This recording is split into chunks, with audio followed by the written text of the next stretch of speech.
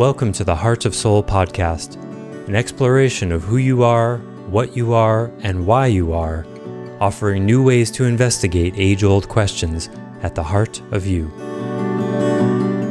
Hi, it's Joseph, and thanks for listening to the Heart of Soul podcast.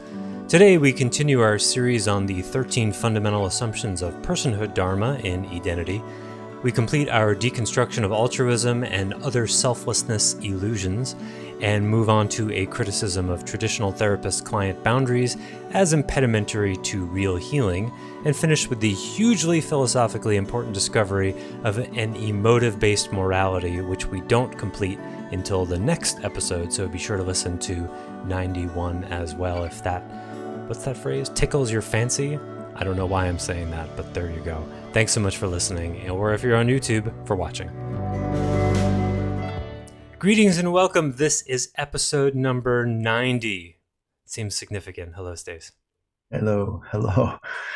Yeah, Joseph and I were just talking before we switched on about each of us having a bottle of wine on our during the podcast and sipping on our number 100. So we decided to be humanoidal in that way and have some fun that 100th podcast. Yeah, I feel like I said, I've got the bottle in the fridge. I think maybe I'll take a Sharpie and write number 100 on it. And the topic will be whatever we feel like talking about while a little bit drunk, maybe. Or whatever. Or we could demonstrate how to reverse the alcohol effect, which if you're an angel soul, you can do this. It just takes a little practice. You can go from dead drunk crawling on the floor to sober in about 5 minutes. It's pretty interesting. Yeah, it is. I can attest to that. I've done it. I don't think I've ever done it with myself nearly as effectively as you've done it to me, with permission, of course. Well, I just boosted you. You were doing at least half of it, if not more. So I'll have to tell the story now. I don't know if I told this in a previous podcast, but always bears repeating. There was that one time where we were at that Greek place. I think I told this story, and I was just drinking a lot of wine. Remember the place near the plaza on Granite Street? Yeah, it's probably something else now. And I was drinking a lot of wine, and I remember thinking, like, saying out loud, like, wow, I'm drinking a lot of wine, and I'm not feeling it at all. And you were like 2 seats to my right, I remember, and you just gave me this kind of sly look. And I was like, oh, you're doing something here. You're preventing me from getting drunk. Like, this is great because I'm really enjoying the wine. I don't need it to make me drunk.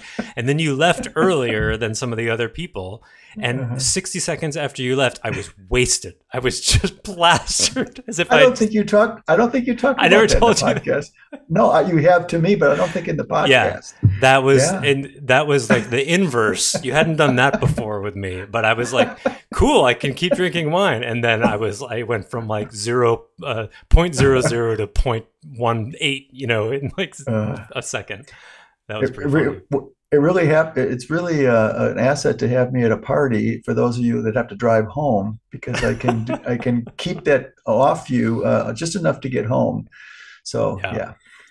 Not that we would recommend that, or that would be lawful, but right. But yes, if this sounds crazy and woo woo, then one day you'll just have to drink wine with Stace and I, and we'll give you the experience. Right? Don't believe it. Just look through the telescope and see for yourself. Yeah, and the reason we're unabashed about talking about this stuff is that Edenity includes the human as spiritual. So we can be pejorative and funny and take forays into human expressions and see which resonate 100% with spirituality or 80. We never get below 80 in our downline stuff like this, so it's fine. No, probably not. No. Yeah. So speaking of numbers, we wanted to talk a little bit more about our 9th principle from last time. We were talking about the what has been aforementioned as the unholy trinity of other orientation, perhaps self-interest, non-self-interest, sacrifice, and unconditional love, before we move on to number 10. Yeah, it's just maybe a short little tender diatribe about how much the premises of altruism, sacrifice, and unconditional love are embedded not only in the morality of our world, but in the embodied versions of ourselves as human beings in this world. Altruism, sacrifice, unconditional love is buried so deeply in the Hmm. world, the global zeitgeist, not just religiously, but in social, societal contexts, communities, interpersonal relationships. This poison is embedded so deeply in the human condition that it's hard to overstate it. Yeah. And so that's why we spend a little bit of more than a little bit of time in Identity trying to unpack this for people to get them to feel the how all three of those terms, unconditional love, altruism, and sacrifice, have no referent in the human condition. They're literally transposed out of ideation and embodied as if they are real things. I loved what you said last time. It was a great reminder again that all sacrifice originally was always intended as a transaction. It Mm. wasn't one-sided. It was you did this, so the gods did that. It's there's always a benefit to the sacrifice, and so why would we think, since that's the origin of the term, the word that represents the idea, that represents the energy, that represents the strategy of sacrifice, has multiple layers backwards, always expected a boon in return. Hmm. When did it become unable to have the boon in the transaction? Uh, and the boon Yeah. here is right staring us in the eye for religion. What's the boon of practicing unconditional love, altruism, and sacrifice? Heaven. That Jesus loves your ass, Yeah. right? Eternal That bliss. Pretty good eternal reward. bliss. Hmm. So think about that for a moment. Just let that sink in. That the very definition of those three terms precludes a self benefit. And yet you're going to go to heaven and you're happy to do that without realizing the utter metaphysical Yeah. contradiction. And You well, see? somehow, like, the sense I get is like, or like what I hear is like, well, that's a long term benefit. It's like just because it's an investment in a Oh, long term oh, ROI, and then it uh-huh, means that it's selfless now. And like, uh-huh. sure, that's going to help me get into heaven, but I'm helping you now, and I'm not getting anything in return. But maybe one day I'll get into heaven because of that. I could feel the sort of truth in service negotiation of it. Like, no, this doesn't help me. I mean, all my good deeds come together, and then when I'm 95 and die, then I get into heaven. But right now, this is just for you. Like, that's sort of the argument. Right. And if your stomach turned listening to Joseph so beautifully articulate the Channel the tones, protector tone. Yeah. channel the protector. These three terms were invented by our protective self to gain a surreptitious benefit that doesn't look like you're serving a benefit. It's completely dishonest. Like we said last time, if Mother Teresa had just boldly said, I serve people because I love Jesus and I want to spend eternity in heaven with him. What's the problem? You could never say that as an employee of Vatican Incorporated and still be an employee. Oh God, It's sort it's of such a poison. it makes me think of how, like, like a leader, like a CEO in a large company will talk about, this business is a family and we're serving the world and making it a better place. But especially if it's a public company, their job is to increase shareholder value. Like, that's it. And if they don't do That's that, it. they get fired. But they're not allowed to say that. Or no, No. actually, I read something. I can't remember what company it was, but they did introduce. Yeah, I thought about writing a blog about it, and then I decided not to. But yeah, there was a business I read recently.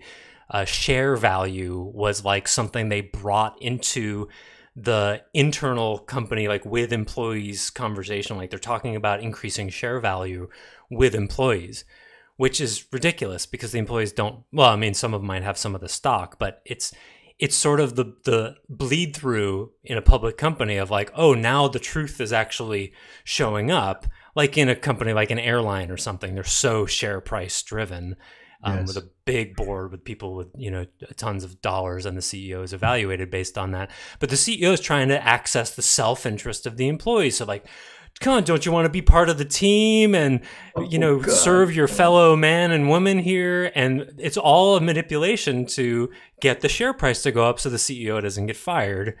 And, both can be true, but why don't you also name that if the share price doesn't go up, you get fired? Because that's also Yes. true. It's the same Oh, kind of God. thing. Exactly right. And this leads right into another podcast where we go into a deep dive on money. Mm. That it happened in the early 1970s. And I'm going to be real here. I've got to change my shade setting Oh, go here ahead. because this looks a little funny on the podcast. One second. Yes, if you're listening, this doesn't matter to you, but don't be selfish. There are other people who will be watching. Okay, I only get a little stripe here now.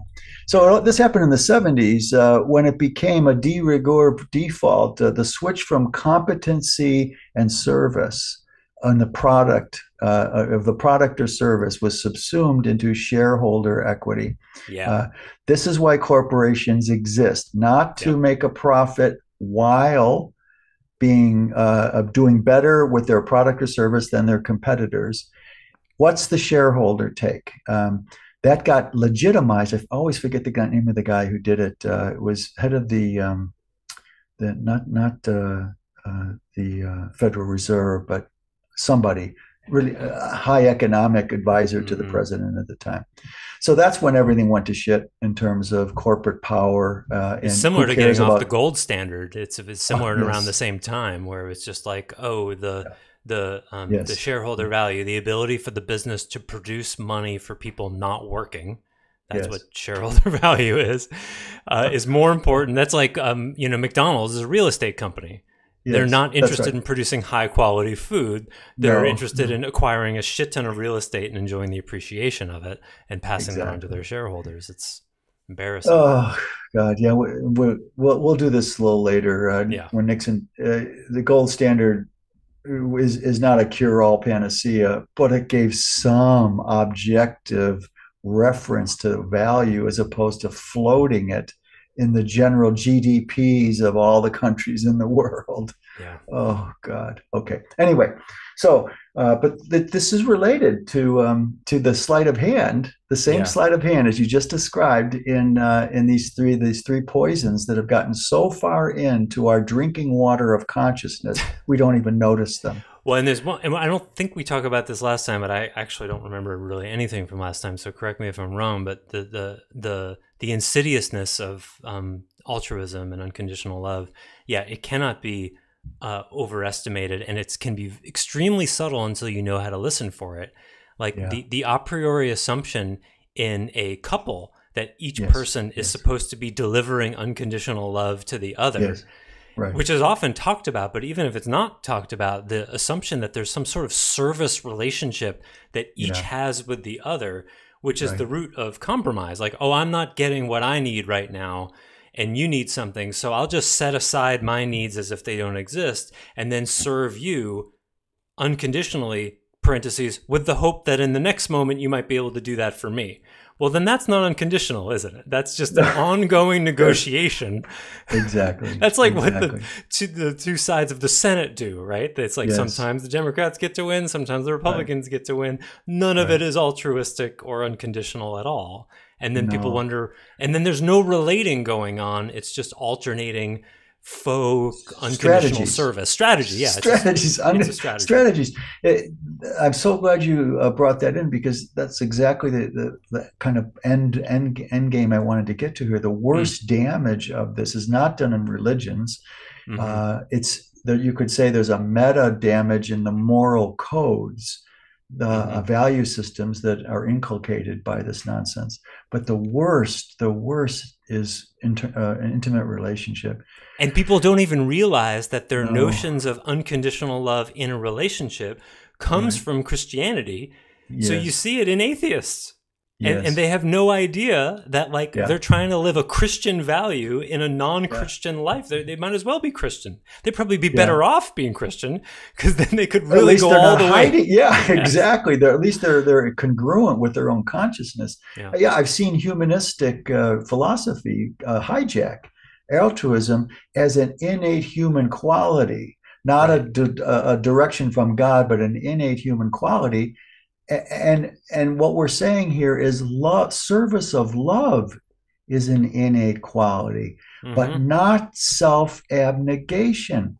Yeah. If service of love is real and innate to our soulful and human being, then if you want to take away the very being's integrity and substance as the purveyor of that love service by abnegating it with the nonsense of sacrifice or altruism or unconditional love, you where's the actual healthy love service going to come from? Well, a non-person, a person who's doing it for a strategy of their own to get into heaven, or so you have sex with them tonight. What Right.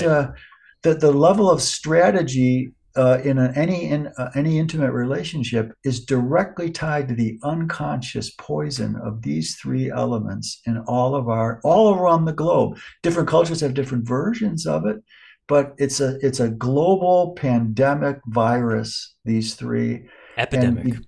No, epidemic, no, no, no, yeah, no. Pandemic's wide bigger. pandemic, How could yeah. I have forgotten that? Oh yes. Pandemic. Uh, Epidemic's local. I had it backwards before the COVID pandemic. That was one of my biggest takeaways from COVID was learning the difference between an epidemic and a yes, pandemic. yes. The point being here, Edenity stakes a definitive wooden stake in the ground, like the Buddha said, "The earth is my witness." There, I just made some noise on my table. Sorry. Yes, yes. And so Uh, as not to only curse the darkness, I don't right. think we talked about this last time, but Identity would say that if what you do is healthy for you to do, then it's Yes. healthy automatically for other. And Yes. in order to get to such a place with any Yes. regularity and consistency, you have to do a lot of outworking of the wounds underneath the unconscious strategies that drive Yes. the vast majority of people. But there is a place to get to where you just do what naturally is healthily good for you, and it automatically your cup runneth over and serves other people. So you don't have to strategize. That's That's the right. goal. And the hardest part of embodying that lighting a candle solution is getting what it means to actually embody emotively mature motives. Mm-hmm. In other words, what Joseph is saying here in another dimension is that you will automatically inhabit your intimate bond to the degree you have healed your relationship with yourself and your right to ask for healthy needs and wants in intimacy.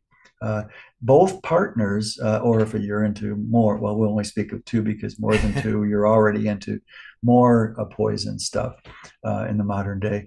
But for the two people to stand for their emotionally mature wants and needs requires a long dharma to get at the unconscious motives that are just drilled so deep in us we don't even know they're there. Yeah. So, in that sense, let me repeat number 9. Human beings, this is Identity's stake in the ground. Human beings are incapable of non self interest, altruism, sacrifice, and unconditional love, anti self delusions that undermine healthy nourishment and relationship with ourselves, others, and spirit. Divine being doesn't want us to buy into this stuff. Divine being is structurally transactive. We Mm. all say, "Oh, we can't have religions where transactive." Then we want some tit for tat, right? We are expressive, downlying human versions of an upstream divinity. It Mm. can't help but transact itself through us. So you Mm. can't subtract transaction, the term, that there's mutual benefit and mutual harm. That's what's missed out with transaction. Um, Transaction is not just goodies for goodies. It's poisons for poisons. We will transact our poisons to the degree we don't transact our emotively mature, soulful being. I chuckled to myself there randomly, showing some of my autism streak, laughing at a thought I had that was completely not related to what you were saying. But That's fine. I want to reveal that. Sometimes it happens. While you were talking, I felt into what is relating with God like if you're trying to serve it, because that's like so not the arrangement. And so I felt into that, and then the image so the first thought was like, well, then you're not relating with God. So like, because if you're trying to serve it and that's not its structure, the structure, or what it wants, you can't relate with it if your frame is I want to serve you. Yes. And then the for some reason the image I got is like, that's like asking your cat to do your calculus homework. It just doesn't. That's why I laughed. It's just good. Like, what? It's not gonna. It doesn't want service from you. It's No. And let's make another metaphor that I just got inspired. Just came into me for what your beautiful metaphor there about cats and calculus. If we're trying to serve God, think of a trumpet. And so we're blowing through this trumpet that has a smaller at our end. We're doing something, and it's got a trumpeted, the bell shape at the other end. That's going to God. We're trying to serve it.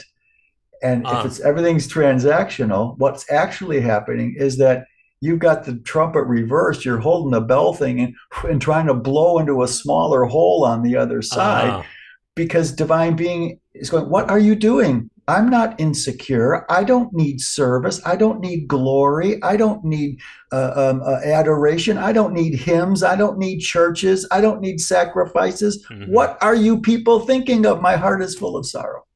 And then on the other side, when people do pray for things, it's almost always in content, not like help my aunt not die of cancer, or can I have more money or whatever, not can I help me to learn what it is I'm supposed to be learning here. It's in a context evolutionary thing, which is what it cares about. It doesn't care about how much money you have in the bank, or whether your duck will lay more eggs or not.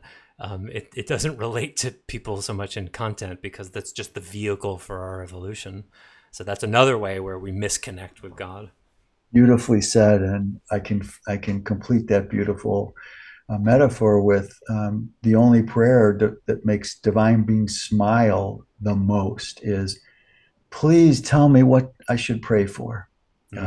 That is the ultimate meta, that divine being then has got all the room to help you, because basically what you're praying for is probably serving your 70% degree, your protective self, not your authentic self. And divine being sees that we have to create protective selves in this world that we've created, but it can only communicate through our soulfully authentic self. And that's what EBE, the Dharma, Personhood Dharma, does. It helps people heal and reverse those percentages from 70 protector, 30 soulful to 70 soulful and 30 protective. And I want to quote your poem/prayer, "My Creator, let all turn aflame, so that the sifting of my ashes yields the indestructible." That prayer I invoked a number of times before an ayahuasca ceremony. No kidding. It worked. Joseph. It worked, in quotes, every time. I literally sometimes had the experience of burning down in the ceremony. It worked so well, I had to start being very careful when I said it or not. Like, I had to be up for what it brought. It worked. Let me repeat that in a way, because that's so de rigueur in our world, and we're not always, all of us, equally applying it as much as we could. The one prayer that I prayed my whole life, my maker at the time, the original was, O divine being, let all turn aflame, that the sifting of my ashes yields the indestructible. That's the burning down of all of our unconscious blockages and conditioning. It's a sainthood dynamic, but it applies directly where the rubber meets the road in personhood. When you're praying for stuff for your human life, let it all bring all the calamity upon me, so it burns me down out of my delusion of my protector version of selfhood. So thanks for reminding me. That's a completely different value system, thinking of like, God wants me to have lots of money, be successful and happy. See Happiness episode from a few times ago, versus God wants me to get in reality, abide with which is reality, and just discover who I am subtractively and deconstructively, which Yes. is which then makes sense of why bad things happen to good people, because they're necessary to wake you up. Yes. And for example, right now I'm dealing with a neighbor who is very loud, and I can't play victim to that loudness. Try as a part of me might, although he's not so able to anymore either. But I can't help but accept it because it's so perfectly triggering the remains of the control that I have. I'm inside my very home with the windows closed, and his music still gets in my house. And it is the perfect thing. I can almost not even say the word because it feels like acid in my mouth for some part of me. But it is the perfect thing to erode the remaining control-based relationship to reality I have. So should I pray? Most people would pray, God, please let my neighbor be struck by lightning. Get him to sell his house. Make him turn his music down. But sometimes I'll just go out on my deck and, take my earbuds out and just open my arms and be like, oh, let it just hurt me so that I won't be hurt by this anymore. Let me just get all the way to the bottom of it, because, and it's working. It's becoming more and more, I wouldn't say it's becoming more tolerable. I'd say the me that it's intolerable to is losing control. That's what is actually happening. He's less and less of me. Yeah, so well said, and thanks for sharing that, revealing that, Joseph. Beautiful example. Our protective selves are born and express every single day the necessity of control. So my prayer to Divine Being was, help me burn away my control in that way, and that's brings the largesse of soul possible or proximal to our local human consciousness. So the religions have taught us backwards, as we said in earlier podcasts. Only insecure, arrogant gods want to be adored. I had a quote here. I can't find it. I was looking for it before the podcast, but about how a pastor directly, a Christian televangelist, directly said that it's an affront to God to not call embryos people, because it affronts its own self-image. Right. You definitely don't want to offend God. It's very sensitive.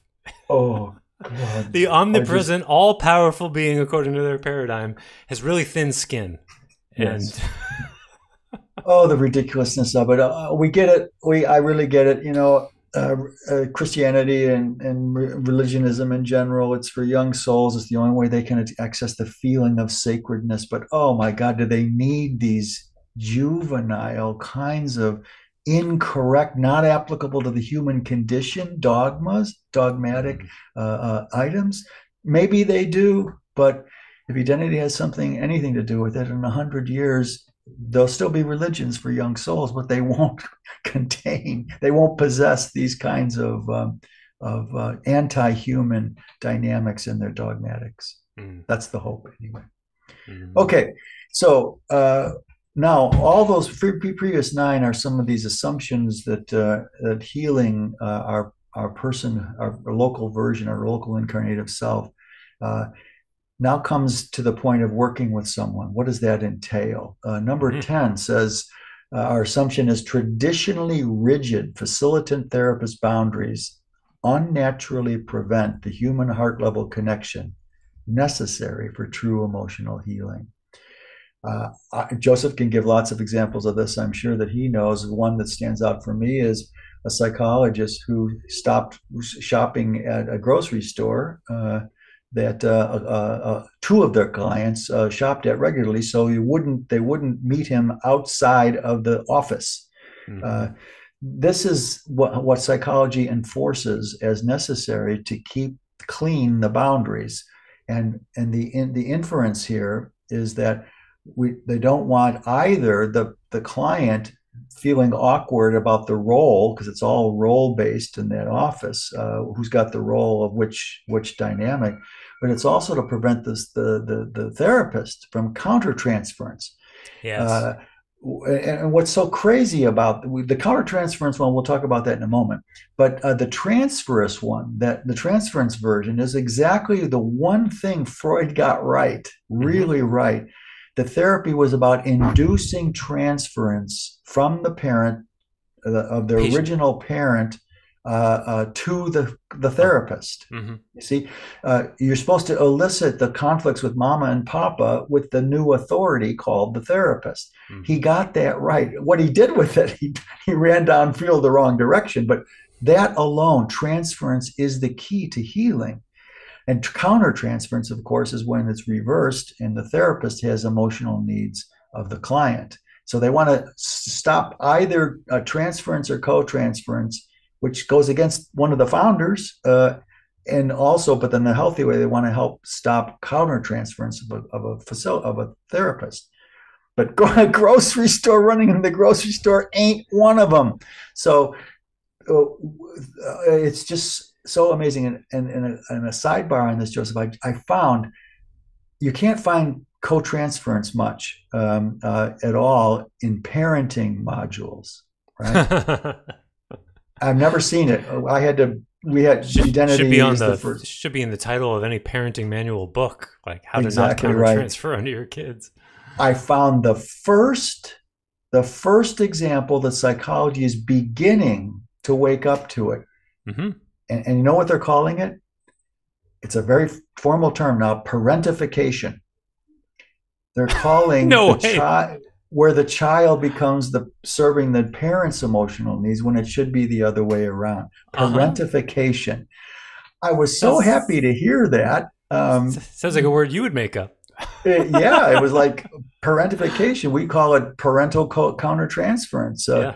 We call it for what it is, but parentification, isn't that great?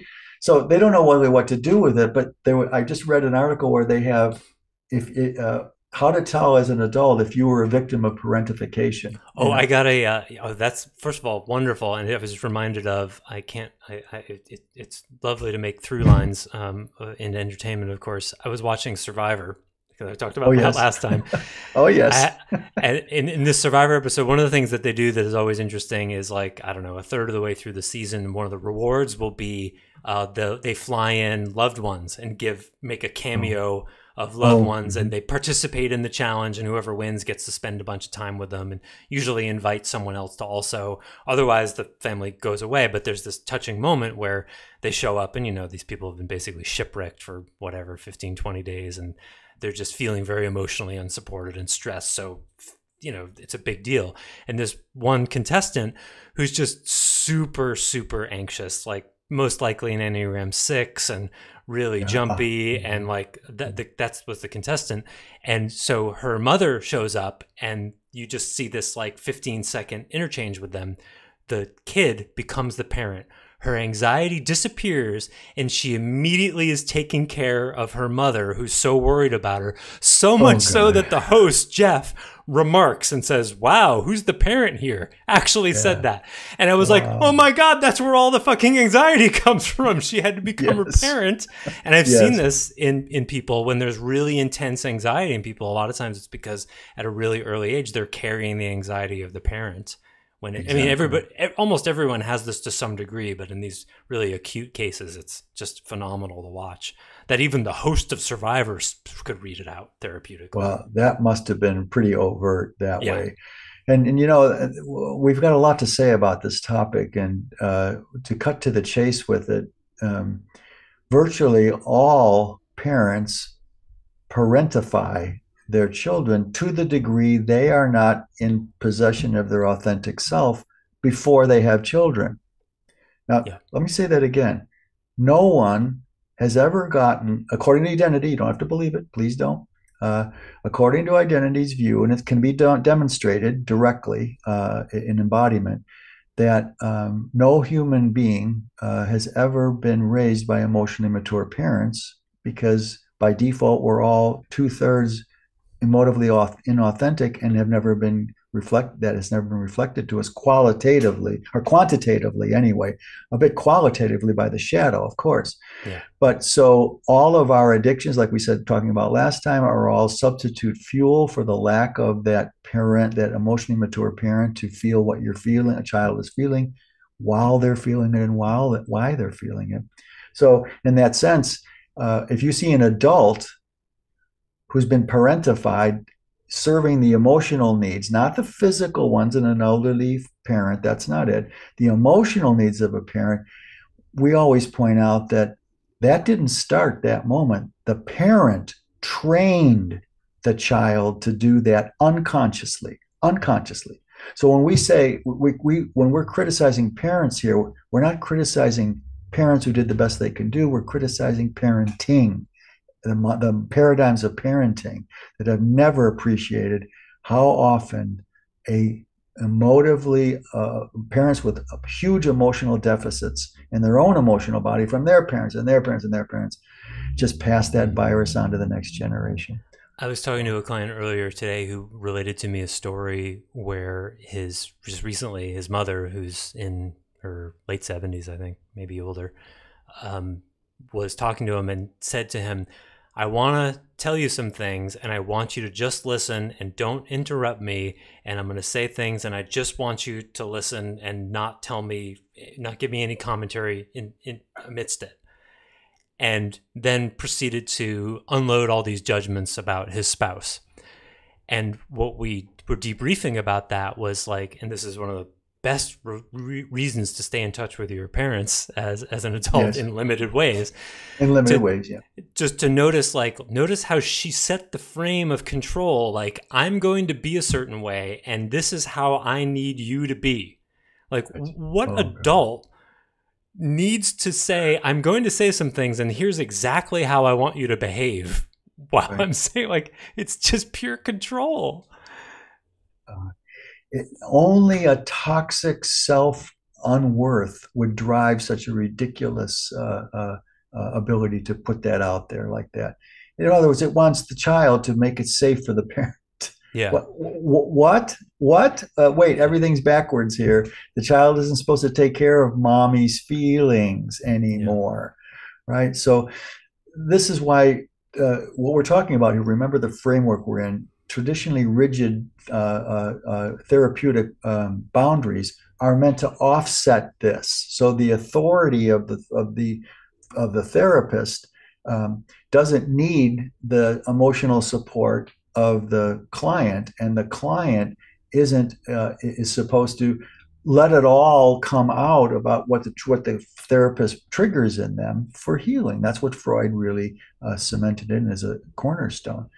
So. But what we're trying to say here is, again, let's light the candle. Traditionally rigid.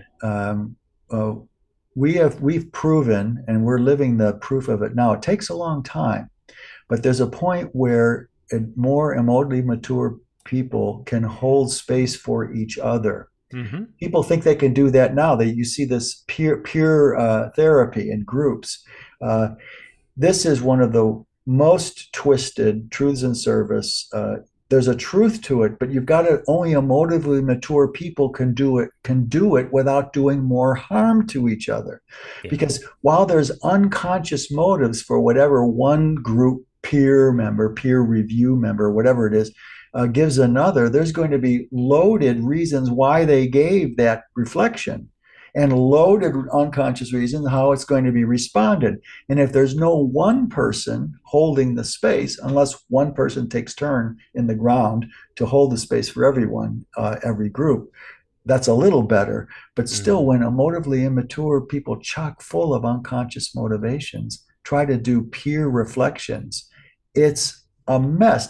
Can sometimes something good come out of it? Sure, behavior. Well, my guess would be most of the time they avoid anything really deep and confrontative in order to preserve a friendship. Yeah, exactly. Majority of the time. But when you get past a certain point, it's about 60-40 is the minimum. When you've reversed the 70-30 protective neurotic selves, protective self 70 and soul self 30 to 60-40 the other way, you can begin to loosen a little bit some of the power gradations. You've got to have to mix them at the same time. If you're early in therapy or early in EBE in our therapy, you can't mix those things so well. If you're already great friends and you both have skills that way, you got to be really careful. Mm-hmm. If one of you, if you're both in working with an EBE facilitator, and then you try to help each other with that, it's you can squeak by sometimes doing okay, but it's full of landmines.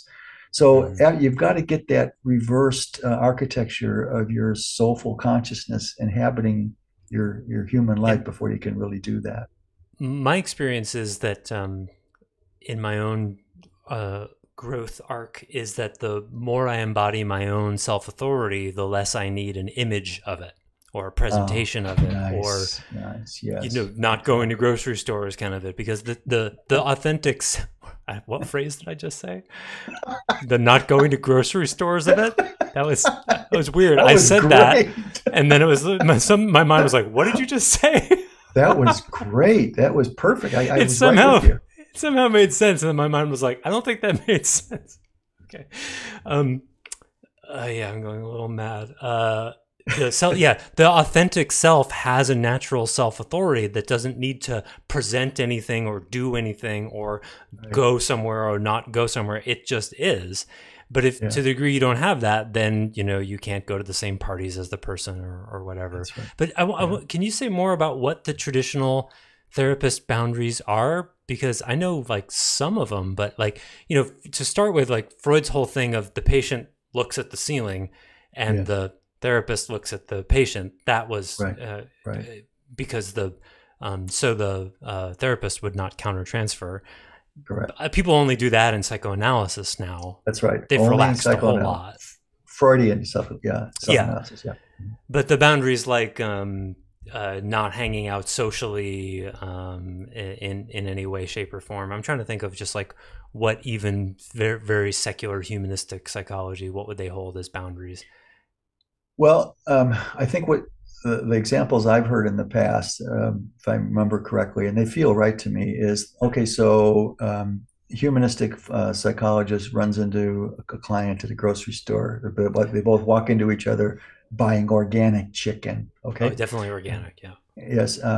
And And they say in it the organic like that. They yeah, say it like that's what I that. try to do. Organic. Organic. It's organic. Yes. Okay. So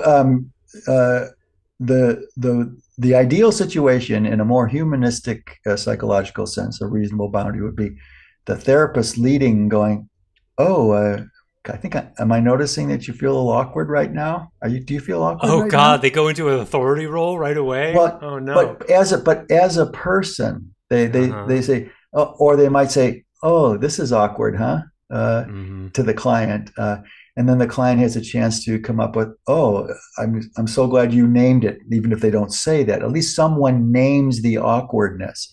Mm-hmm. Once that happens, you can both the client and the therapist can laugh about it and said, "Well, it's interesting. Yeah, I like that chicken too." Now they can meet on that level for a brief Okay. few moments, and then part and see you next week.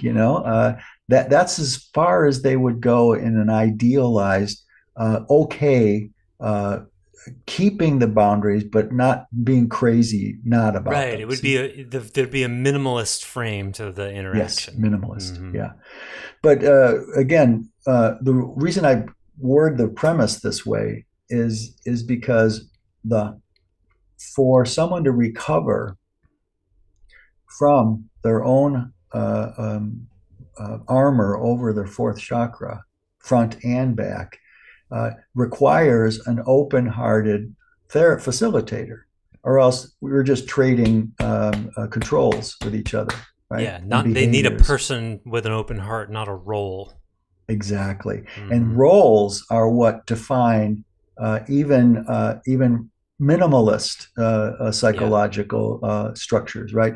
So there's no role. There's a function. Which is different than a role in our Yeah. picture. There's a function of authority that's understood and accepted. It doesn't have to be this, it's just a little bit. Okay, so what 20% incline, or no 2%, Yeah. whatever that is, two It's percent. hard to describe, but it's like, I mean, for helpers of humans of all kinds, the therapists, coaches, whatever, one of the things that fits here, I think, to talk about is the tendency for such helpers to over-identify with the role. Yes, And right, like right. I did a number of talks for an entrepreneurs organization, EO group. It was about, I don't know, 8 people in that group, and one of them was a psychiatrist who was quite noted. Like, is the kind of psychiatrist who would show up on the nightly news if there was some kind of psychological news or something, and so this was like a minor celebrity. And I did a number like of Dr. talks. Phil, like Dr. Yeah, Phil. not quite, not Dr. Phil. But wait, I have to say it the right time. Dr. Phil. Yeah. Okay, go ahead. Sorry. By the way, he recently, no, not, I don't know, a few months ago, he did a Club Random podcast with Bill Maher that I found really fascinating. I highly recommend that. It was really interesting to hear more about himself and his politics and stuff. I ended up liking him a lot more. I'm going to get you excited about your life. That's my Dr. Phil impersonation. But I actually ended up liking him a lot more. Phil McGraw. Okay. He's become more relaxed and less controlling, it seems. But this psychiatrist did not drop her role. I could just tell. I could feel it. She was in the psychiatrist role and stayed as this authority. And I don't remember what I was talking about, but I threatened the shit out of her paradigm. And she was like, I could tell she was getting really kind of antsy because you know how it is. You and I are in a room with a therapist. They just start to get really itchy and they don't know why. Because we're walking threats to their paradigm. And I don't even know how direct I was getting, but like, we are people who stand for the deconstruction of coping mechanisms, and a psychiatrist is a walking proponent of coping mechanisms. So there's a clash there. It's so right there, paradigmatically. Yeah, and I don't even know if she knew what it was, but she sort of just kept going higher and higher energetically, and just removing herself personally. And I was like, oh, there's the role. There it is. There's the expert. There's the doling out of pharmaceuticals. And she wouldn't be vulnerable. She would just sometimes say, I'm curious about blah, blah, blah, blah, blah, but wouldn't actually ask a question. That would be, she'd be the supplicant then. Yes, exactly. She's out of her power. Just be curious about it and hope someone answers it. So these are subtle things when people identify with roles, and I see that a lot with therapists. They have this kind of eyebrows up look on their face and the tones of compassion, and it's like, well, where's you in that? I know that's how you show up as a therapist, but I can't feel you there as a person outside the role. The EBE and Soul Mentor, where we have a funny little mouthful of peanut butter, a combination of ensoulment and mentoring. And Soul Mentor, that's clever. We want to role model emotive maturity. And role modeling, paradoxically, role modeling emotive maturity means no role. Which is what a parent is supposed to do with a kid, not uncoincidentally. Not uncoincidentally.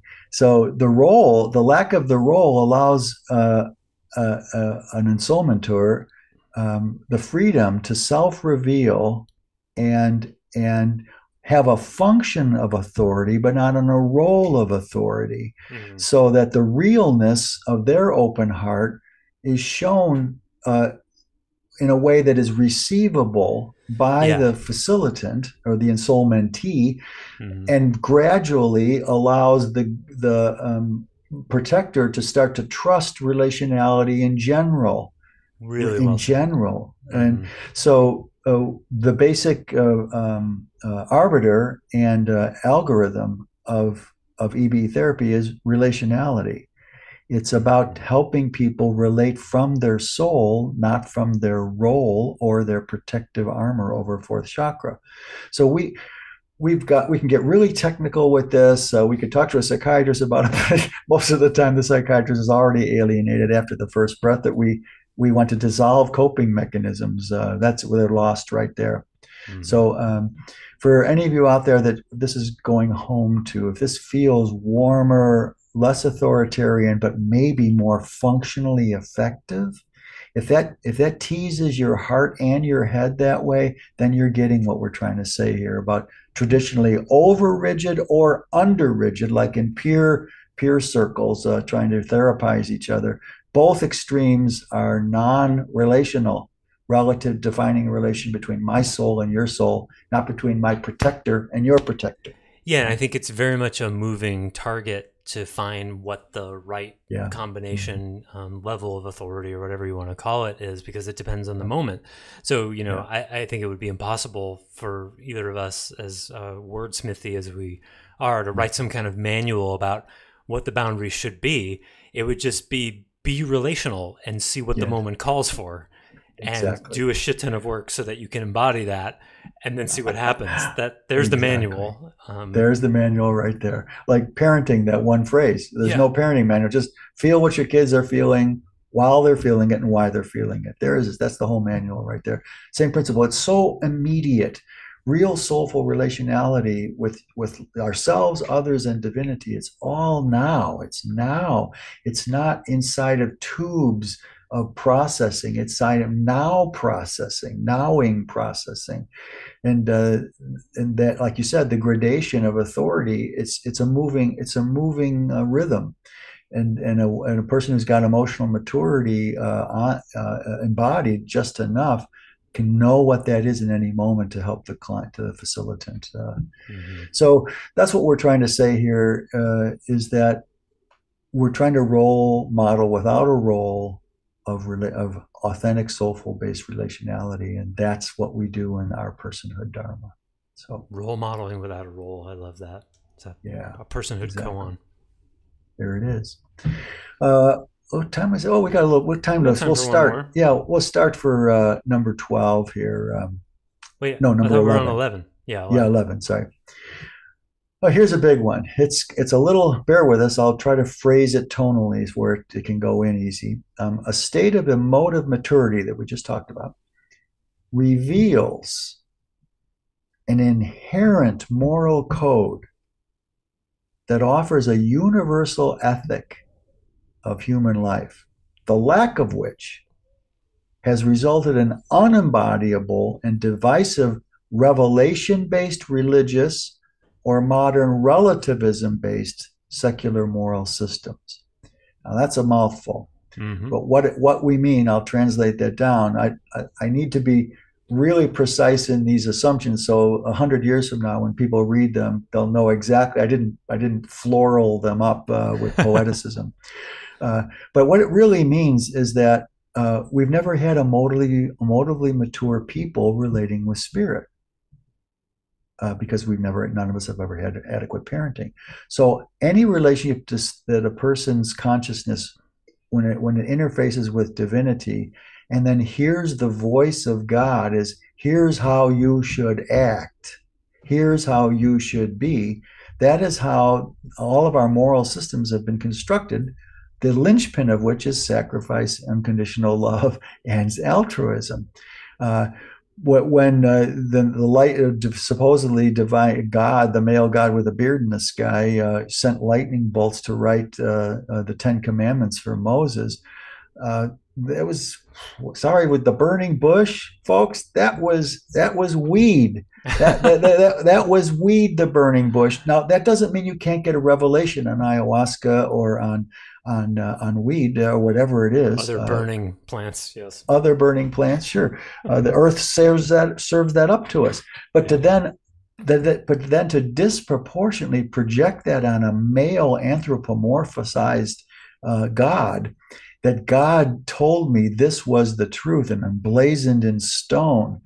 No morality is blazoned in stone. And so we could put a whole podcast just on the difference between revelation based moral systems, ethical systems, and relative ones that created by humanism. So we've got the religious revelation based moral systems and the humanistic relative based ones. Well, you see a man running out of the store with the store manager chasing him, saying, he stole the bread, he stole the bread. Yeah, let's say that that's true. The dogmatic religionists would say, he just sinned. Thou shalt not steal. Wasn't that in the stone there? Wasn't it? Was it? Well, even if they Mm-hmm. find the ark, it's going to be all dust, folks. Same thing with the Ten Commandments. But anyway, now the humanist would say, why did he steal that bread? And if he's got a starving child at home, humanism says, okay, maybe you got to pay a fine or spend 30 days in jail for stealing the bread, but you didn't commit a sin like religionists say, because your motive was to help your child. Now, there's no room for that technically in any religious moral system. There's no room for that. Everything's a sin if it goes against. And of course, you mentioned two podcasts ago the one commandment, for example, that we would change that just is so horribly abusive to children, and that is, "Thou shalt honor your father and mother," Right. when it should be, "Thou shalt honor your children." When you want to honor that's what I asked. I think I used that example. Did I, where in school I asked, well, how do you honor are we supposed to honor as Oh a yeah. daughter who's abused by a father? You're supposed to honor the father who does that? And I got sent to the principal for being smart ass with God, Who knew? Who knew that my teacher was God, Yeah, it's not really a relevant question because that kind of abuse is so rare, right? It's not Oh like yeah, it happens so all it the never time. happens, no. Yeah, so And it happened it's an more. edge case. Oh Yeah. God, as if these are one-offs. Yeah. That fathers and daughters and mothers and sons doing that Mhm. being sexually intimate with each other was even more rampant in the old days, the old biblical times. Mhm. It's not a modern invention because of the repression of sexual freedom, folks. Mhm. This has been going on forever. Brothers and sisters, sisters and sisters, brothers and brothers. Sorry, we need a different moral code to adjudicate what's going on here. Edenity would offer, there's no sin. There's only what's emotively mature and what's emotively immature. And All of our morality is based on that pivot. and that's super relevant to if the number of conversations I've had in the past, I try to abstain from debates as much as Oh, I yeah. possibly can. But when I do get hooked, sometimes with more sophisticated Christians, this will be the argument that they use, which is the door of that. Well, what is the basis of morality if not revelatory, if not Yes. from the Bible or whatever? Right. And this is our answer: is like someone who is emotionally mature from the inside out can do good and doesn't need an external authority to dictate what they should do. But how do you make that argument, right? Yeah, It's very difficult. it's so off their radar screen. In that sense, to make it a little simpler, revelation-based moral ethics are top-down, Right. and humanistic are bottom-up.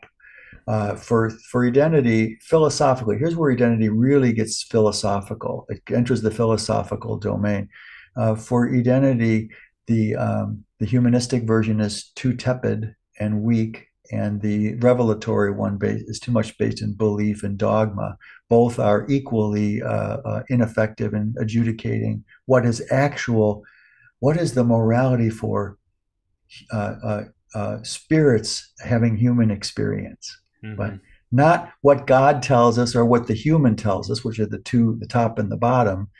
What is right in the middle? What is an ensouled human being? They're living, walking versions of morality. They don't need a code. Like you just said, they've healed from the inside out. And we say at the bottom line, we talked about self-love earlier. The net result of a emotively mature person is self-goodness. Goodness, not self-love, self-goodness.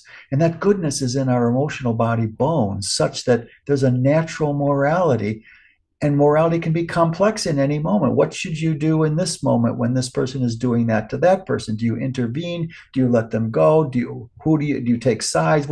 All sorts of interesting, complex questions come up, but guided by an internal embodied sense of self-goodness, the answer will automatically come through in the now moment. You don't have to go reference Paul or Psalms chapter 1 verse 47 Turn to to get page 487. Yeah. oh my God. I mean, come on, folks. I mean, okay, the religionists, the young souls, they need that kind of dogma, I guess, but you can have that dogma without a lot of these anti-human Well, dynamicals. it's an interesting story related to this.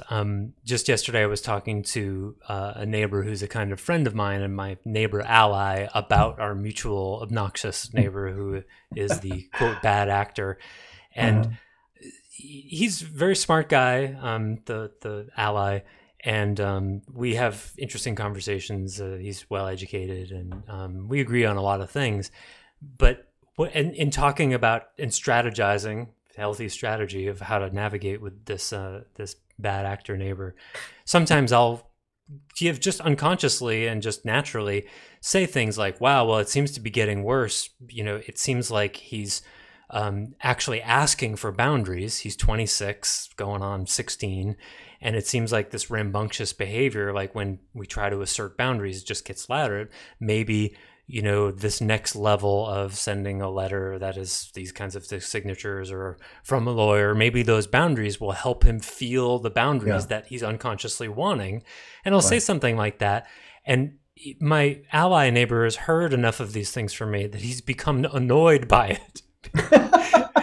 And I don't even say, I said half of the words that I just did, but I'm like, oh yeah, it seems like he's crying for boundaries. Maybe this will help. And he's like, I don't care. It just has to stop. And I'm like, what? I'm agreeing with your course of action. What is the problem? And like, he can't tolerate it. And so there was literally a point where I was like, dude, what's the matter? Like, what just happened? I'm just... Why can't both be true? Right, exactly. I literally was saying that. I totally agree with the course of action, and this is my observation. And he's like, oh, I don't think it's relevant. I'm like, okay, but it's how I'm seeing the world, and I think it's relevant. Like, why is it a problem for you? Yes. And he got a little bit of meta there. And he actually, I think it was not the first time that happened. So he got a little bit of meta. And he said to me, which is not something people often say about me, he said, well, you're a nice person. And I was like, thanks. He's like, I don't think I'm a nice person. And I'm like, yeah, like there's so much about this guy that I don't like, but I also have compassion. And I saw a picture of his father and I can see what he did to him just in that. And I also know that this bad actor had heart surgery when he was 6 days old. Oh my God. I saw the scars on his chest. So, you know, having been hit by a car before the age of 3 myself, I know the kinds of things this does to a person. So I can't not have compassion while he doesn't become an evil person for me. And so like he can for my neighbor, who's a secular humanist scientist, is like, this guy is mentally ill. He's bad. We just got to deal with the actions and all that. And so there was a paradigmatic clash where my own just innate morality of like, I can't not care about this guy as much as he's triggering me. He's still a human being and he's medicating with all this music as well as other things. And that's just how it is. Look what your story just revealed here, Joseph. What Joseph just spoke to there was exactly the amelioration between top-down and bottom-up moral systems. Because what he's saying, there's always an and, not an either or in a true spiritually mature moral system. Both things can be true. Does this person have to be held responsible for his impact on his neighbors? Yes. Can we have compassion for why he doesn't? Yes. What's the problem? But again, that would, if there's an and there, we don't. But when I bring the compassion, though, to my ally neighbor, it triggers him because he doesn't and he can't. And somewhere in him, he knows he should because that would actually be real. Right. And that's why he says, you're a nice person. I'm not a nice person, right? That was where it went to. Not like, oh, I wonder how my own emotional dystrophy causes me to cut my heart off from people and live in my mind, which would be a few steps down the road. But that's what he's doing. Well, most secular humanists have that kind of bottom-up insobriety of heart. They're clear as a bell. They're super intelligent. They can articulate their positions, and they rarely see that people should take responsibility for their actions. That's fine, but it doesn't mean loss of compassion. So what Joseph just described there is exactly the embodiment of the ethical system that comes out naturally of emotive maturity. I wasn't even trying. And that's why it was. And that's why it was. And so that's how we all become living, walking moral systems. When we get this state of embodied emotive maturity. We don't need dogmas. We don't need commandments. And we don't need the harshness that often comes with the apparent heartfulness of, well, why he stole the bread counts. That's right. And it does. Also related to this, I'm sorry, go ahead. It does. No, that's fine. Also related to this, when Stace and Bree and other EB people and Identity people, when we get together and talk about some news story or some event, third hand or whatever, it seems like 90+% of the time we agree on the morality or the take of the situation without having talked about it at all beforehand, which is always really interesting. And when there are disagreements, usually in just a minute or two, the blind spot somebody has about it becomes revealed, and then there is an agreement. Yeah. And without any kind of strategy or need for there to be an agreement, we just see moral things the same way. Thanks for bringing that up. I had in my head that's how to finish this today, and I forgot, and then you just reminded me. So let me go one more step with that. Please. The value system, the ethical moral system of Identity, has this very strange proof of its likely sobriety, in that the more people from completely different backgrounds, different cultures, different religious orientations, different humanistic orientations, the more they mature their soulful heart and deconstruct, subtract the protector's version of self, the more they share a common value system. Yeah. It's over 40 years that I can say what it looks like is that there's an innate moral system that is associated with emotional maturity, which goes a long way to substantiate and possibly verify our assumptions about emotion and the human heart and consciousness. Yeah, because it's not revelatory and it can't be constructed in the mind. But if we're neither. Emotive beings first, then maybe it isn't. Maybe there's morality objectively in the soul. In the soul, and that's what we liberate by our personhood dharma. So if you're out there and I want to enlighten like the Buddha, or I want to feel God, I want a personal revelation of God in my personal experience, those are great goals.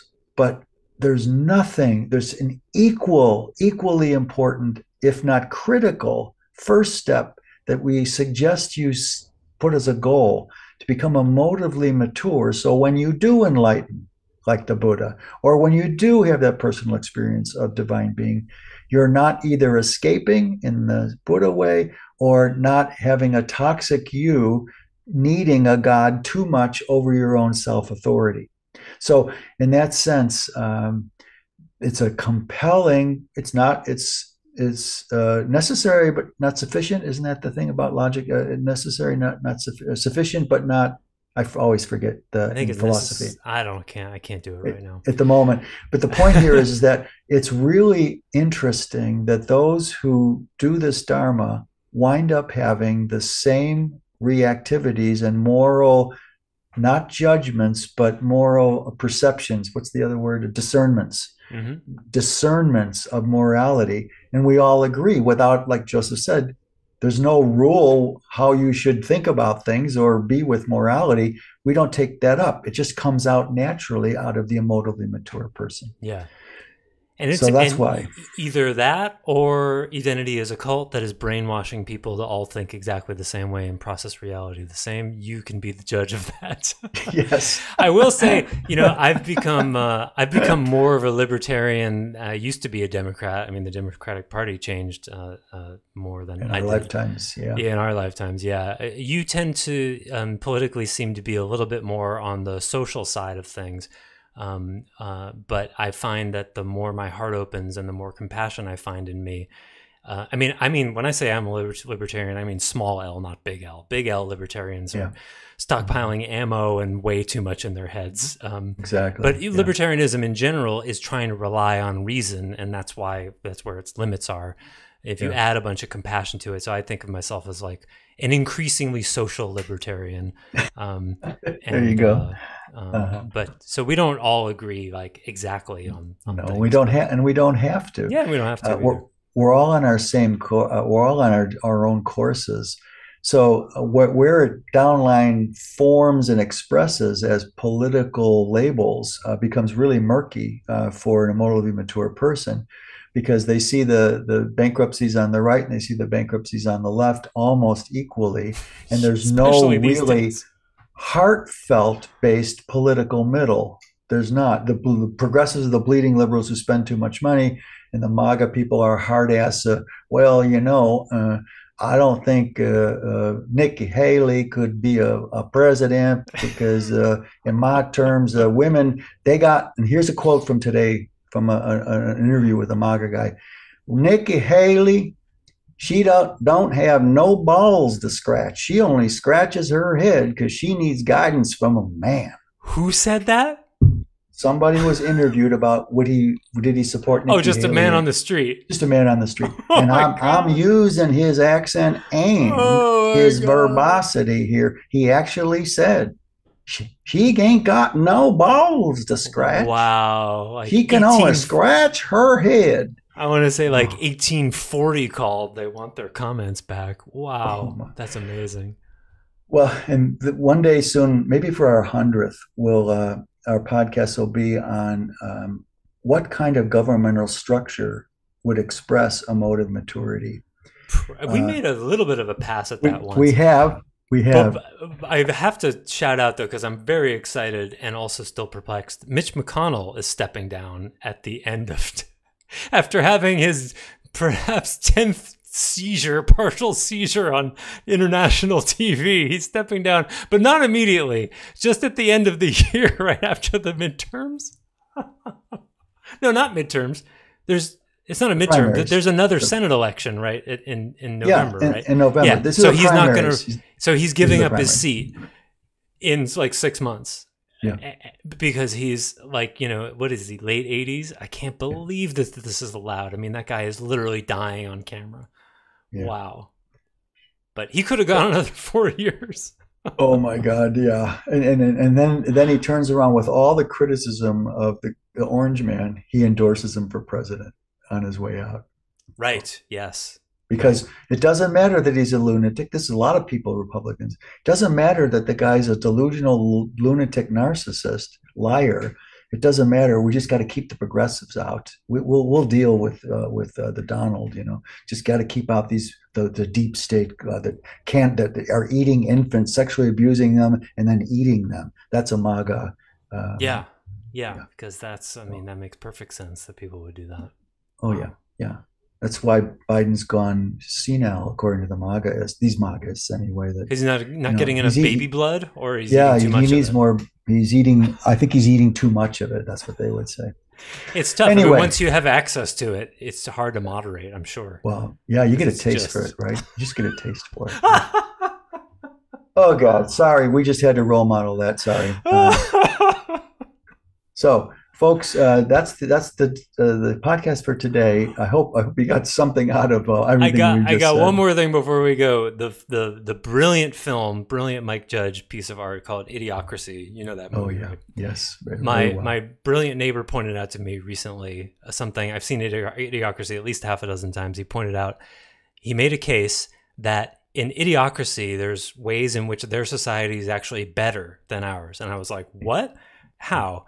And he said, well, when they find out that the people from the past have the highest IQs in the world, they made one of them president and the other becomes CEO of Starbucks. We don't do that here. The smart people don't run the world here.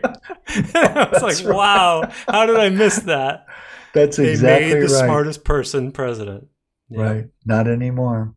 No. Not that would be enough, but it would be something. It would be some objectively experienceable qualification, right? Yeah. Obama fit the bill. Constitutional scholar. You might not have liked didn't like all of what he did, especially with the banking crisis. But the guy was a constitutional scholar and head and shoulders against IQs crammed in his head. So many IQs are spilling out his ears. Didn't necessarily make him, in my opinion, make some good choices, but at least he fit the bill there. You could tell he was thinking things through, like a fair amount. That's all I want in a leader. Someone who's thinking them through at least as much as I am, right. Lead that. To give the credit on the other side of the far right, one MAGA person in an interview. I like those when they spontaneously get interviewed with MAGAs. Usually the left wants to make fun of them, but here's one. He said, "So, are you what are you voting for?" And he said, "I don't know if I'm even going to vote." And the guy said, "Well, why?" He said, "Well, I want a president who's smarter than me. Oh, thank God. Yes. And I don't think either of those guys are. And so I don't know what to Hmm. do. Now there's a conservative I could hug, do a Yeah, bear hug with, right? sure. So we're not right or left. We're not even in the middle.